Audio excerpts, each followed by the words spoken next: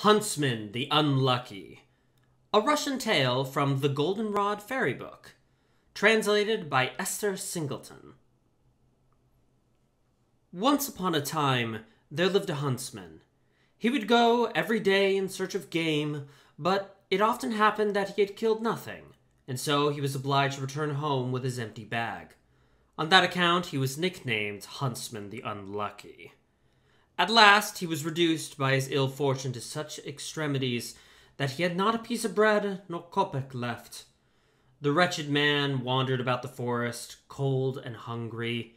He had eaten nothing for 3 days, and was nearly dying of starvation. He lay down on the grass, determined to put an end to his existence. Happily, better thoughts came to his mind. He crossed himself and drew away the gun.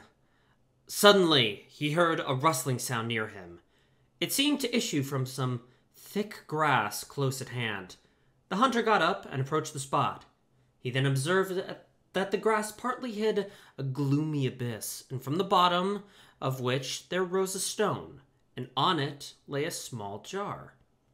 As he looked and listened, the hunter heard a small voice crying, "Dear, kind traveler, release me!" The voice seemed to proceed from the little jar. The courageous hunter, walking carefully from one stone to another, approached the spot where the jar lay, took it up gently, and heard a voice crying from within like the chirping of a grasshopper. "Release me, and I will be of service to you." "Who are you, my little friend?" asked Huntsman the Unlucky. "I have no name, and cannot be seen by human eyes," answered a soft voice. "If you want me, call Mirza. A wicked magician put me in this jar, sealed it with the seal of King Solomon, and then threw me into this fearful place, where I have laid for 70 years. "Very good," said Hunter the Unlucky. "I will give you your liberty, and then we shall see how you keep your word." He broke the seal and opened the little jar, but there was nothing in it. "Hello, where are you, my friend?" cried the hunter. "By your side," a voice answered. The hunter looked about him, but could see no one. "Mirza!" "Ready. I await your orders. I am your servant for the next 3 days. I will do whatever you desire. You only have to say, 'Go there, I know not where, bring something, I know not what.'" Very well," said the hunter. "You will doubtless know best what is wanted. Go there, I know not where, bring something, I know not what." As soon as the hunter had uttered these words, there appeared before him a table covered in dishes, each filled with the most delicious viands, as if they were come direct from the banquet of the Tsar. The hunter sat down at the table, ate and drank until he was satisfied, and then he rose, crossed himself, bowed on all sides, exclaimed, "Thank you! Thank you!" Instantly the table and everything with it disappeared, and the hunter continued on his journey. After walking some distance, he sat down by the roadside to rest, and it so happened that while the hunter was resting himself, there passed through the forest a gypsy thief, leading a horse that which he wished to sell. "I really wish I had the money to buy the horse with," thought the hunter. "What a pity my pockets are empty. However, I will ask my invisible friend, Mirza." "Ready. Go there, I know not where, bring something, I know not what." In less than a minute, the hunter heard the money chinking in his pocket. Gold poured into them. He knew not how nor whence. "Thanks, you have kept your word," said the hunter. Then he began to bargain with the gypsy for the horse. Having agreed upon the price, he paid the man in gold, who, staring at the hunter with his mouth wide open, wondered where Huntsman the Unlucky got so much money from. Parting from the hunter, the gypsy thief ran with all the speed to the farther end of the forest and whistled. There was no answer. "They're all asleep," thought the gypsy, and entered the cavern where some robbers, laying on the skins of animals, were resting themselves. "Hello, comrades! Are you asleep?" cried the gypsy. "Get up, quick, or you will lose a fine bird. He's alone in the forest. His pockets are full of gold. Make haste!" The robbers sprang up, mounted their horses, and galloped after the hunter. The hunter heard the clatter, and seeing himself suddenly surrounded by, cried out, "Mirza!" "Ready," cried a voice near him. "Go there, I know not where, bring something, I know not what." There was a rustling noise heard in the forest, and then something from behind the trees fell upon the robbers. They were knocked from their horses and scattered on all sides, yet no hand was seen to touch them.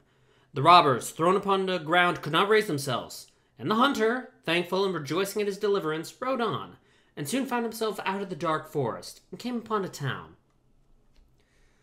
Near this town, tents full of soldiers were pitched.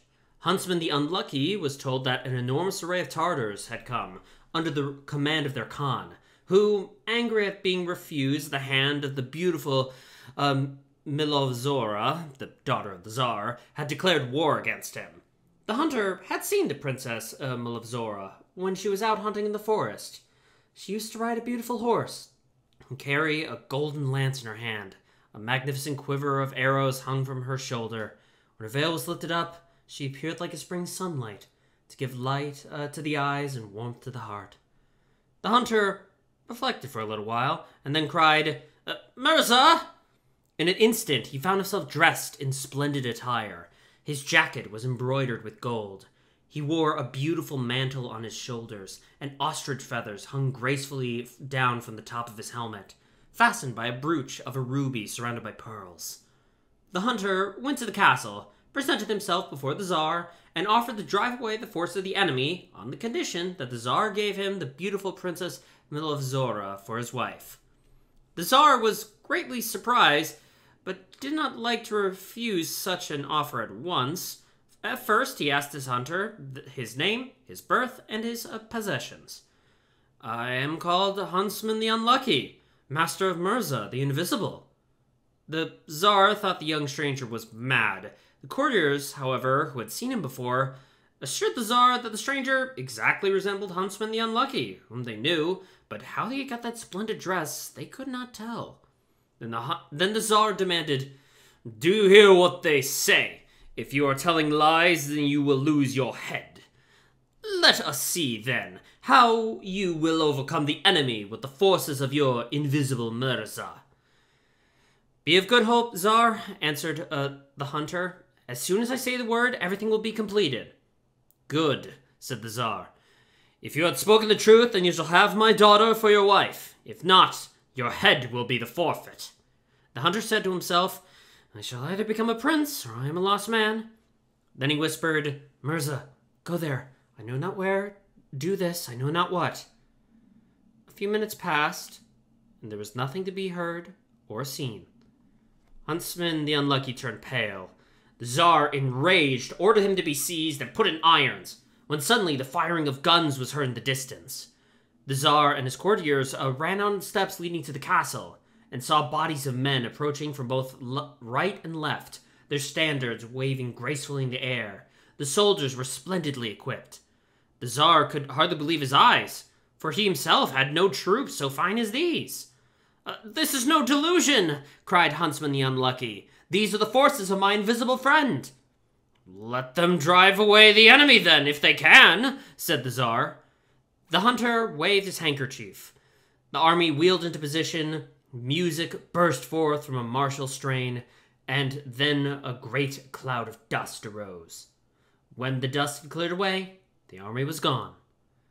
The Tsar invited Huntsman the Unlucky to dinner, asked him numerous questions about Mirza the Invisible. At the second course, the news came that the enemy was flying in every direction, completely routed. The terrified Tartars had left all their tents and baggage behind. The Tsar thanked the hunter for his assistance, and informed his daughter that he had found a husband for her. Princess Milovzora blushed upon receiving this intelligence, and then turned pale, and then began to shed tears. The hunter whispered something to Mirza, and the princess's tears changed to precious stones as they fell. The courtiers hastened to pick them up. They were pearls and diamonds. The princess smiled at this, and, overcome with pleasure, gave her hand to Huntsman the Unlucky. Unlucky no longer. Then began the feast, but here the story must end.